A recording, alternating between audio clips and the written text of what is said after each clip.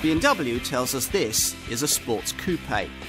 Whatever your take on that, their X4 is certainly an interesting take on fashionable family motoring, an avant-garde compact SUV you'd want to be seen in. If you can afford the fee, it's a tempting take on the compact 4x4 genre, and if you like the looks, then you'll probably like everything else because it's pure BMW. It's even a little more practical than you might expect. True, the world may not need another car like this, but you certainly might.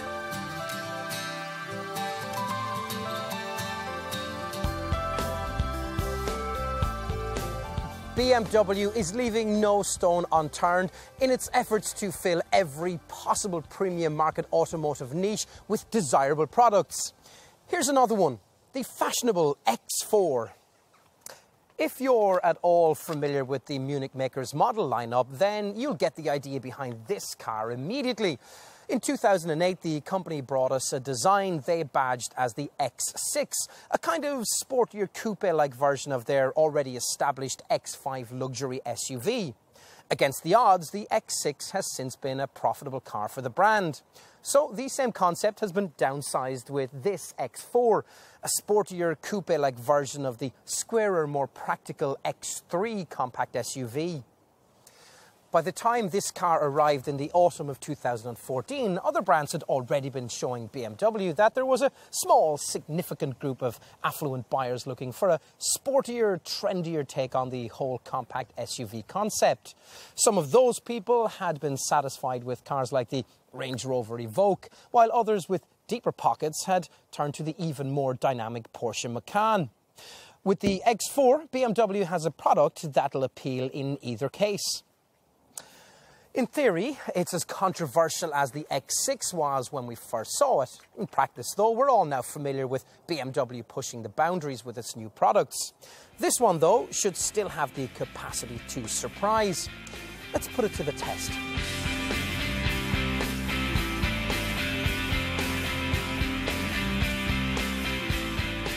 Given that BMW's X3, the car this X4 is based upon, is arguably the sportiest offering in the premium badge compact SUV segment, you might approach a drive in this model with quite high hopes, armed with the knowledge that it has a lower centre of gravity and springs that are about 15% stiffer. It'd be hard, you'd think, for the Munich men to mess this one up. Nor have they. If it wasn't for the exceptional Porsche Macan, we'd be calling this the finest compact SUV-style car we've ever driven. The fact that dynamically this car gets within striking distance of Stuttgart's rival success story tells you just how good we think this X4 is. Point it down a fast winding road and your smooth flowing progress will be imperious, aided by X-Drive all-wheel drive traction that inspires enormous confidence. This setup is standard across the range and really comes into its own in the winter months, distributing as it can almost 100% of power to either axle, or a mix between both front and rear. In normal conditions, power distribution is split 40% to the front and 60% to the rear. Either way, the car will be kept firmly planted through the tightest bends in the foulest weather. An X-Drive status display on the dash uses three-dimensional graphics to keep the driver informed of the car's body roll and pitch. It helps that feedback from the tactile, pleasantly chunky three-spoke sports steering wheel is far better than you fear an electric steering system might offer. Though for me, it still lacks that last nth of tarmac feedback that, as an enthusiast, I'd really be seeking. That's despite the standard provision across the lineup of BMW's variable sports steering setup, which is supposed to offer more response the more lock that you apply. I think the advantages this feature adds to be slight, but at least they do complement the way this car is so good at delivering more the more you ask from it. Just how much depends upon a number of factors, first of which is your selection of modes from the drive performance control system that most models offer, the rocker switch for which you'll find down here by the gear stick. You might be used to this kind of a thing by now, a setup that allows you to tweak the steering, throttle and stability control system thresholds depending on the operating mode you select. Gear change ×2 if, like most X4 models, your car has a ZF 8-speed auto transmission that comes with smart steering wheel paddles. Now, ignore drive performance control or select its most relaxed comfort or efficient Eco Pro settings, and the travelling experience in this car, though very comfortable, isn't especially memorable. Push the rocker switch forward into Sport though, and the reaction you get immediately feels keener and more alert, more like the kind of X4 enthusiasts would expect this car to be. To really create that kind of machine though, you've to spend a bit of extra money, primarily on the EDC, electronic damper control setup, that's on the model I'm driving here. A system able to alter the ride to suit the road you're on and the mood that you're in. It'll firm up nicely in Sport mode with even more red mist possible by selecting the additional Sport Plus setting that also relaxes the DSC stability control electronic safety net a little for more spirited driving, if you should be that way inclined. Under the bonnet, the mainstream X4 lineup is an all-diesel one that opens with an X-Drive 20D variant packing a 190 brake horsepower 2-litre turbo diesel. Even this base model will get to 62 miles per hour in 8 seconds and on to 132 miles per hour, and it comes as standard with a 6-speed manual gearbox, though can be specified with that 8-speed automatic transmission that I just mentioned. Of course, for some, a BMW is only worthy of the name if it features a proper straight 6 plumbed in up front. If that's the case, you'll start your search with the X-Drive 30D variant that I'm trying here. This is fitted with the auto box as standard and delivers a pokey 258 brake horsepower. That's an exact match for the directly comparable Porsche Macan S diesel.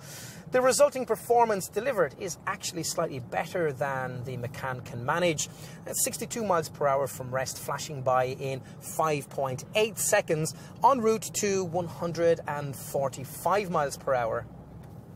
In the unlikely event that this should prove a little too tardy for you, there's always the X-Drive 35D, which delivers 313 brake horsepower and uses launch control to batter its way to 62 miles per hour in 5.2 seconds before keeping on accelerating all the way to 153 miles per hour. All these engines are exactly the same ones you'd find in the Bmw X4 SUV this car is based upon, which for me references the only slight disappointment we have with the handling responses of this car. While an X6 feels a significantly sportier thing than its X5 donor model, the advantages that an X4 holds over a comparably specified X3 are much slighter and less significant. It's fortunate then that both cars are so dynamically able.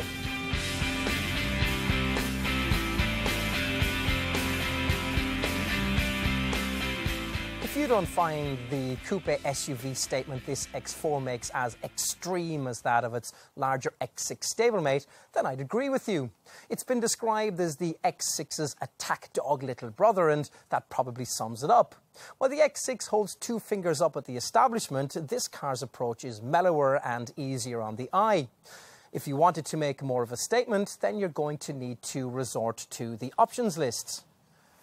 That said, you'd have to say that there's a cohesion to this car's shape and a purpose to its stance that escapes its bulky, bigger sibling. The Munich brand thinks it has the sporting elegance of a classical coupe, though it's debatable whether any kind of SUV can ever manage that. Still, it's certainly a design that'll prove popular with those desiring a BMW of this sort, but wanting something a bit less staid and suburban than an X3. This is certainly a more muscular and agile looking thing, especially at the front, where large air intakes and strong character lines in the front apron visually lower the centre of gravity and aim to signal the sharper dynamics. It's an effect that BMW has tried to further enhance with the fog lamps sited below the signature twin headlights. In profile, the coupe-like roofline reaches its highest point over the front seats before dropping gently towards the trailing edge of the boot lid. For all that, though, this car has more the look of an SUV hatch than any kind of coupe.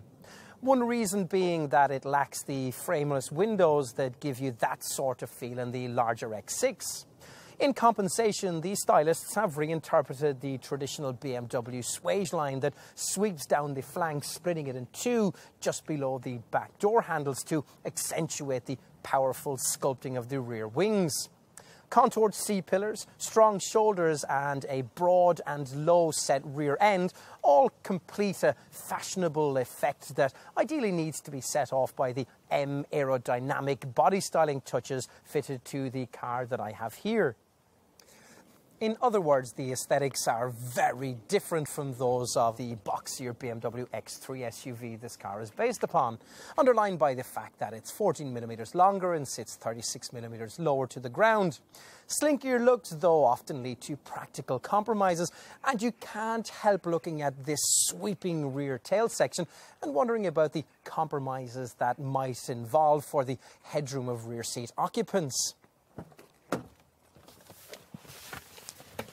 In the event, there aren't really any to make, though only because BMW has positioned the back seats 28mm closer to the ground than it would be in an X3. It also helps that the ceiling has been gouged out to good effect and there are reasonable standards of leg and knee room for this class of car. Now, against the odds then, adults will be comfortable back here, provided that there are only two of them. Though you can, in theory, fit 3 people across this bench. In practice, you'll only be doing that if you're carrying kids. Still, at least you can do it, not something you can take for granted in a BMW coupe SUV. After all, in the larger X6, you only get 2 rear seat positions as standard, thanks to the way that the bench is moulded for extra cornering support. Here, the designers have tried to keep some of that support in a way that the 2 outer occupants will probably appreciate, but that's also led to the need for an uncomfortably raised moulding on which any unfortunate middle occupant will have to perch. Now, they'll also have to deal with this prominent centre transmission tunnel. Up front, the seats are also positioned in a lower, sportier demeanour than they would be in an X3, this time 20mm closer to the deck. So no, this isn't the car to buy if you like the traditional high-up SUV command seating position. Still, it's a very spacious environment and the seat and steering wheel have more than enough adjustment to ensure placement of the ideal driving position. Not so ideal is over-the-shoulder visibility, hampered by the thick pillars and the narrow screen at the rear. It's a price you'll pay for looking good, but one slightly mitigated by the fact that BMW fits all-round parking sensors as standard. Glance around, and if you're at all familiar with BMW's more conventional X3 model, you won't find much difference here, which may be a slight disappointment after the avant-garde exterior looks. Now, that means a set of virtually faultless ergonomics, but also a cabin that, despite electric-plated accents and a high-gloss black finish, can feel a little dull and plain unless you lift it with some of the more colourful trim treatments. At minimum, I'd want to specify an upmarket finish like the anthracite wood interior trim and the headlining that I have here. But it all works so well, the main dials in particular a model of clarity. I particularly like the easy access to the climate and stereo controls that doesn't require you having to root around in sub-menus on an infotainment touchscreen.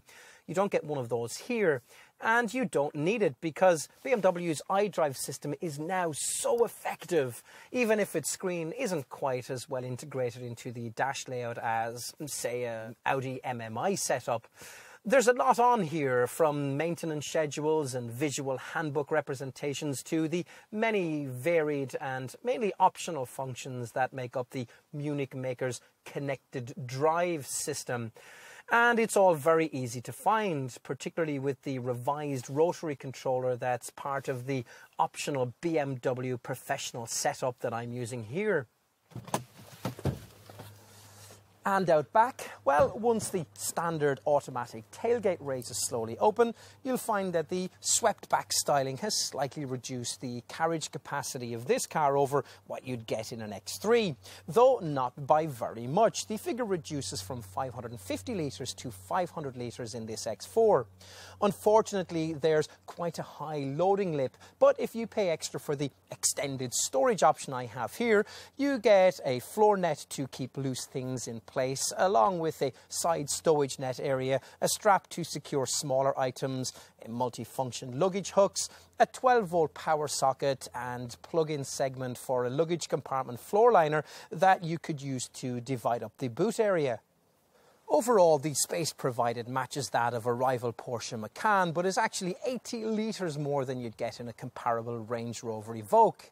Now, if you need extra room, the rear seat back has 40-20-40 split, so that if you are carrying two rear passengers, you could poke through a long item, say a set of skis, without disturbing them. And then, if you need further room, then completely flattening the backrest frees up a very reasonable 1,400 litres of space.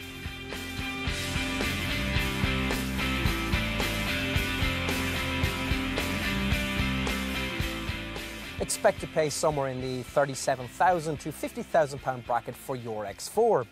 In the mainstream lineup, there's a choice of 3 diesel engines, with around 65% of buyers likely to opt for the entry-level 4-cylinder xDrive 20D variant.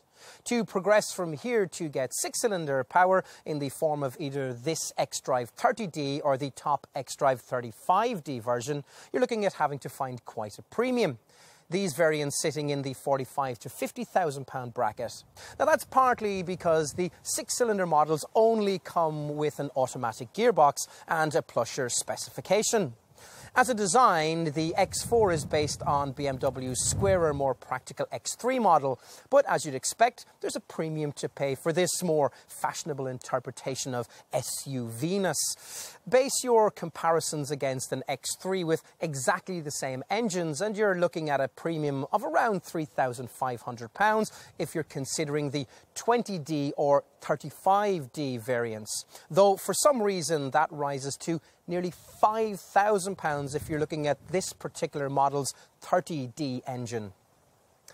So how does it stack up as a value proposition? Unlike the motoring magazines, I'm not going to waste your time by pointing out that a squarer, more conventional premium badge compact SUV would be cheaper and more practical.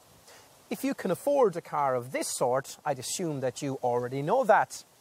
You're looking at an X4 because you like this class of car but want an interpretation of it that's sportier and more stylish, and you don't mind paying a little for the privilege. In the larger luxury SUV segment above, BMW's success with their X5 derived X6 model has proved that there are plenty of these kinds of people. But of course, other brands have also noticed the customer interest in cars of this kind. So, against an entry-level X4 xDrive 20D, a similar kind of alternative would be the kind of Range Rover Evoque SD4 190. That would save you about £5,000, though that difference would narrow considerably if you were to spec the Evoque to X4 levels. Moving into the mid part of the X4 range and this xDrive 30D model, the obvious direct rival is Porsche's Macan S Diesel, which theoretically costs around £1,500 less, but in reality probably costs a little more with comparable equipment levels. Now, as for the desirable X4 xDrive 35D, well, there are no real Porsche or Range Rover matches for it. But I would direct you towards the surprisingly impressive Audi SQ5 TDI, a car with the same 313 brake horsepower output and a saving of just over £4,000 to offer. It's not really a coupe-style compact SUV though, which if you're considering this car is probably what you set out to buy. If, having considered all of this, you conclude that it is an X4 that you really want, you're going to need to know just how generous BMW has been with the standard spec. And the answer is that a reasonable amount is included even with entry-level SE trim. So all variants get smart alloy wheels of at least 18 inches in size, LED front fog lights, xenon headlamps with washers, an automatic tailgate and park distance control parking sensors front and rear. Inside there's Nevada leather upholstery, heated front seats, automatic 2-zone air conditioning, cruise control and a sport leather steering wheel from which you control BMW's variable sports steering system. There are also a whole series of functions operable via the excellent iDrive infotainment setup, including a BMW business branded media package and navigation system, Bluetooth connectivity, a USB audio interface and a DAB tuner. Most buyers, though, are going to want to upgrade to one of the plusher trim levels, possibly choosing to find the extra £1,500 premium for X-Line spec, because it includes things like sport seats and the drive performance control setup, which, according to your choice of modes, allows you to tweak steering, efficiency and throttle response to suit the way you want to drive. It's more likely, though, that, like over half of all X4 buyers, you're going to want to find the £3,000 premium necessary to get your car in the top M Sport trim that I have here. If possible, you really need to stretch to this, as it finishes off the look of the car perfectly with fitments like M aerodynamic body styling and high gloss shadow line exterior trim. Also included is sport suspension, plus larger 19-inch M double-spoke wheels and a lovely M leather steering wheel with paddle shifters on automatic versions.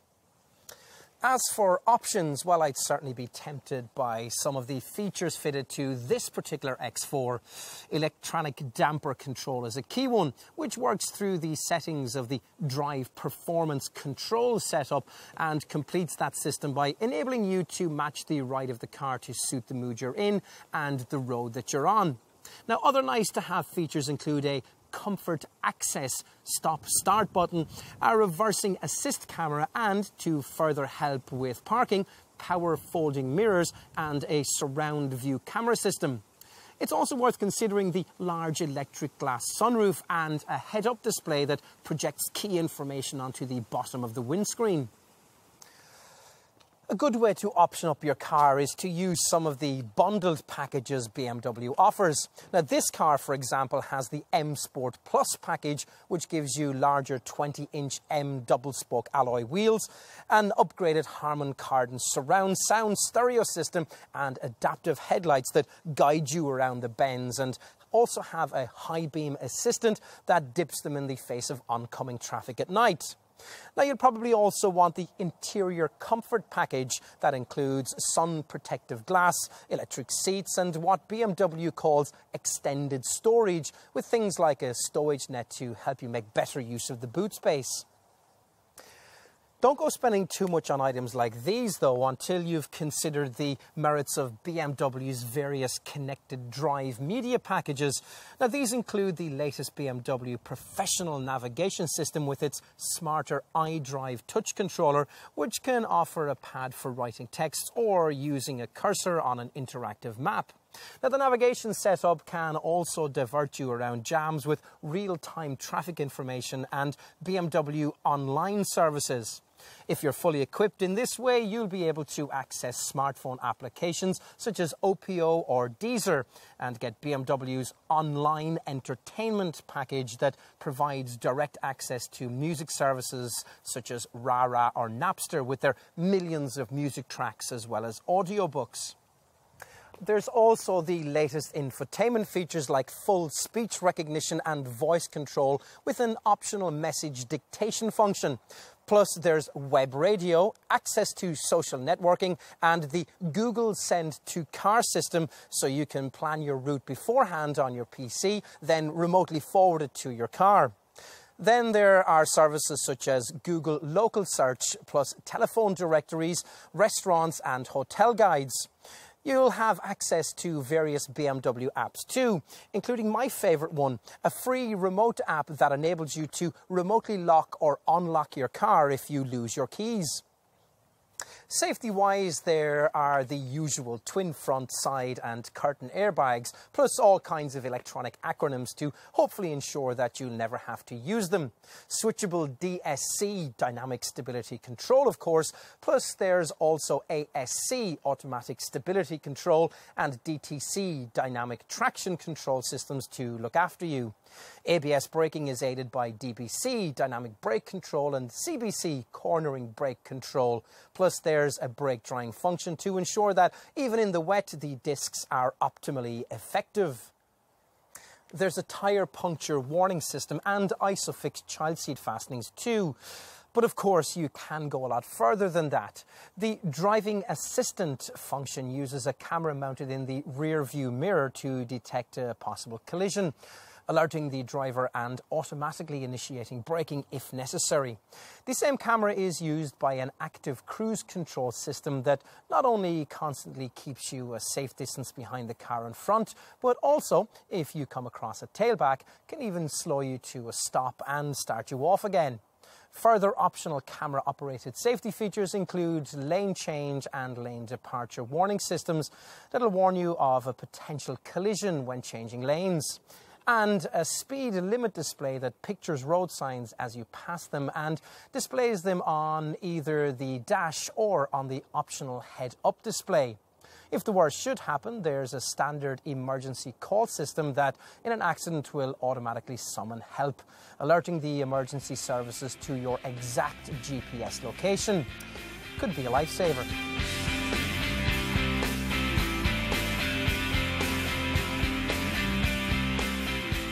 For all the talk surrounding this X4 model's fashionable looks and dynamic drive, perhaps the most impressive thing about it is its cost effectiveness.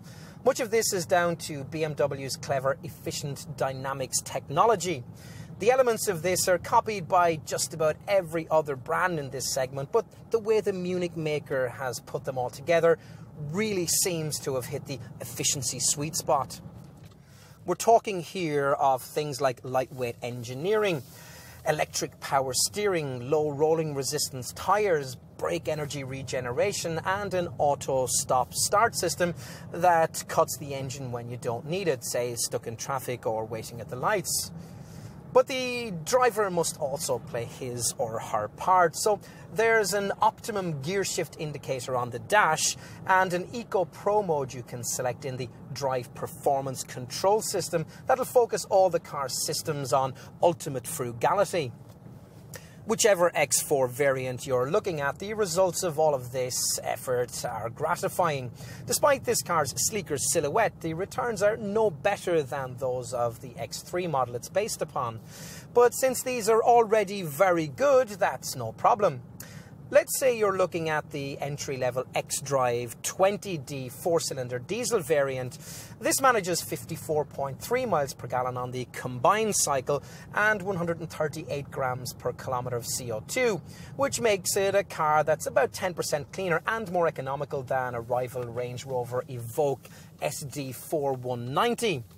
Now, to reduce this X4 model CO2 returns still further, you can opt for a set of 17-inch aero wheels with reduced rolling resistance tyres that are supposed to take a further 7 grams per kilometre of CO2 off of that total figure. And it's a similar story as you move further up the range into the automatic-only 6-cylinder diesel variants. So the returns of the X-Drive 30D variant I'm trying here, well, 47.9 miles per gallon and 156 grams per kilometre of CO2. Give it a small but significant advantage over its nearest rival, Porsche's Macan S Diesel. Now, the optional aero wheels I just mentioned would underline that still further, and if you're tempted to upgrade from this X-Drive 30 diesel model to the pokier 35D derivative, you'll be pleased to find that there are virtually no running cost penalties for doing so. The X-Drive 35D variant manages 47.1 miles per gallon and 157 grams per kilometre. That's about 15% better than a rival Audi SQ5 TDI.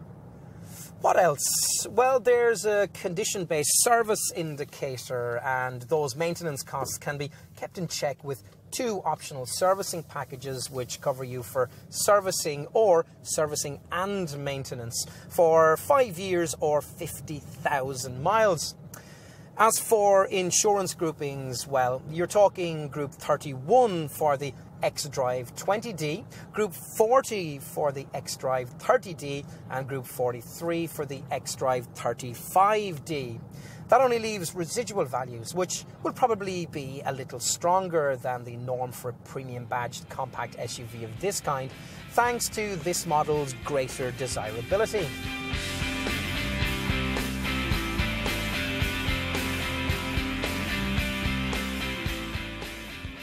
In many ways, you wonder why it took BMW so long to come up with this car. The larger X6 long ago proved that the concept could work, and in the boxy X3, the Munich maker had the perfect foundation from which to create something smarter and sportier. Inevitably, a model of this kind will continually divide opinion. The people who don't like it will tell you to buy a cheaper, more practical X3. But then they're probably the same people who can't see the point of anything prioritizing style over substance. In any case, this X4 does have substance to its proposition, at least when it comes to efficiency, quality and low running costs. It's even reasonably spacious and practical. Don't be dissuaded then if you'd like one. This may not be quite the sharpest dynamic contender in its segment, but it's still an astonishingly rewarding steer for something based on SUV underpinnings. Yes, there's an element of compromise in its packaging, but the world would be a dull place if we only bought cars on a pragmatic basis. File this one under unexpectedly likeable.